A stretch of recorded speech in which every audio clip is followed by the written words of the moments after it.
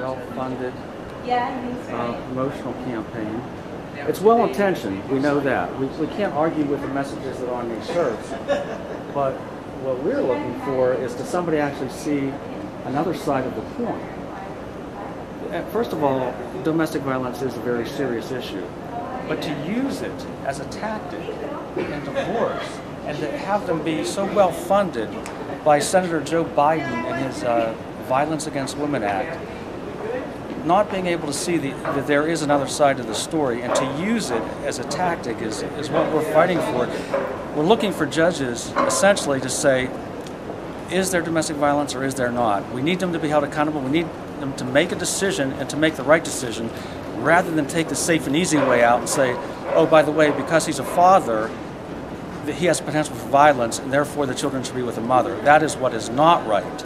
So while we certainly understand this perspective, we're looking for the governor, the Honorable the Governor Strickland, to look at to see our side of the issue.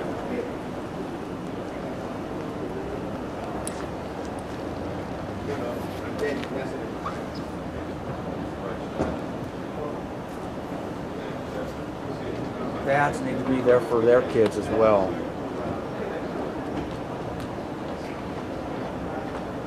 Did you know that the Ohio Revised Code uses the best interests of the children? That they use that doctrine to determine who gets custodial parenting. In section 3109.4, the best interest is being abused. Domestic violence advocacy groups have stated that if two parents can't agree that it's not in the children's best interest to have shared parenting. The problem with that philosophy is that a parent who knows that they have the greater likelihood of getting custody has no incentive to agree to shared parenting.